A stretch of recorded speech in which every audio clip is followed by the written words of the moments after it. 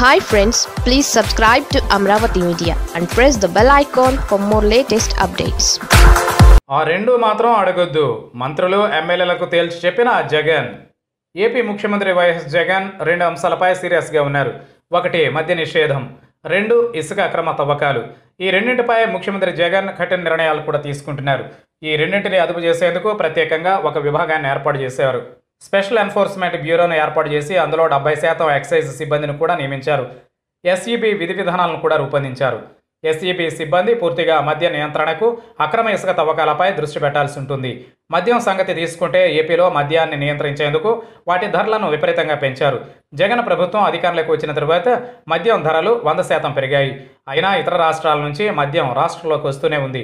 పొరుగు రాష్ట్రాల్లో మద్యం ధరలు తక్కువగా ఉండడంతో తెలంగాణ, కర్ణాటక, చెన్నై నుంచి మద్యాన్ని ఏపీలోకి తరలించడం ఎక్కువైపోయింది. దీంతో ఎస్ఈబి అధికారులు దీనిపైనే దృష్టి పెట్టాల్సిన అవసరం ఉంది. ఇందుకోసం రాష్ట్ర సరిహద్దుల వద్ద ప్రత్యేక చెక్ పోస్టులను ఏర్పాటు చేశారు. ఈ చెక్ పోస్టుల వద్ద ప్రత్యేకంగా సిబ్బందిని నియమించారు. ఇక ఇసుక తవ్వకాలపై కూడా జగన్ ప్రత్యేక ఆదేశాలు జారీ చేశారు. అక్రమ ఇసుక తవ్వకాలను ఎట్టి పరిస్థితుల్లో ప్రోత్సహించవద్దని ఇప్పటికే జగన్ పార్టీ నేతలకు సంకేతాలు ఇచ్చారు. ఇటీవల ఇసుక తవ్వకాల విషయంలో 3 ఎమ్మెల్యేలకు జగన్ క్లాస్ కూడా పీకినట్లు వార్తలు వచ్చాయి. అంతేకాకుండా స్పెషల్ ఎన్ఫోర్స్మెంట్ బోర్డు విషయంలో తాను జోక్యం చేసుకునేది లేదని కూడా జగన్ స్పష్టం చేశారు. అందులోని అధికారులు, సిబ్బంది బదిలీల్లో కూడా రాజకీయ జోక్యం ఉండకూడదని జగన్ ఆదేశించారు. ఉన్నతాధికారులకే పూర్తి పగ్గాలు అప్పగించారు.